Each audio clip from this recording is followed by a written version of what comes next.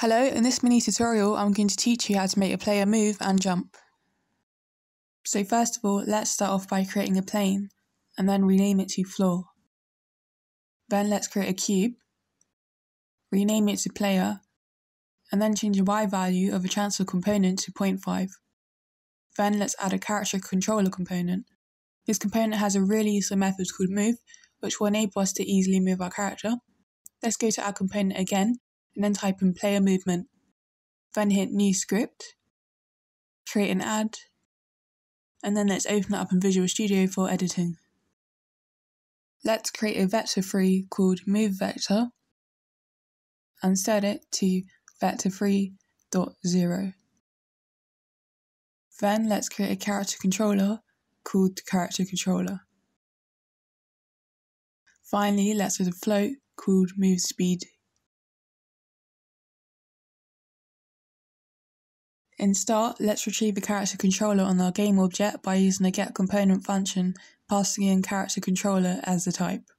Then in Update, let's set the x value of our move vector to input.getAxis horizontal multiplied by moveSpeed, and let's set the z value to input.getAxis vertical multiplied by moveSpeed again. Finally, let's use the move method of a character controller, passing in our move vector multiplied by time.delta_time. Back in Unity, let's go to our player and add a value for moveSpeed. I'll just add 10 for now. Then when we hit play, we should be able to move our cube in any direction we want to.